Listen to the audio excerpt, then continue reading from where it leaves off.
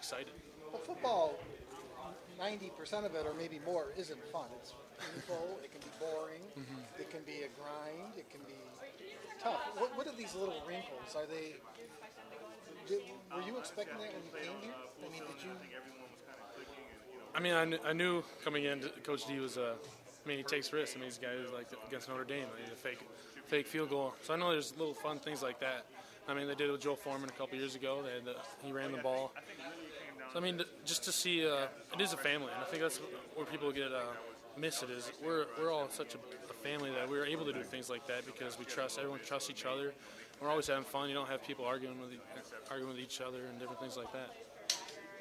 How tough is it seeing Travis Jackson go down? That's something we were talking about. Oh, it's rough, especially him playing right next to me. I mean, he's been with me all season, and see him go down like that. But hopefully he'll be all right, and he'll come back. Talk about that kind of crew first play.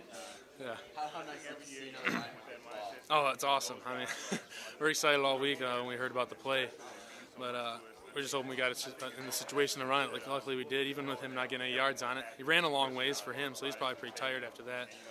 But no, it's awesome. I mean, that's a lineman's dream to be able to touch the ball even for a little while. So. Oh yeah, I was jealous. I mean, I've been trying to write up plays for the coaches, but we're not going for it yet.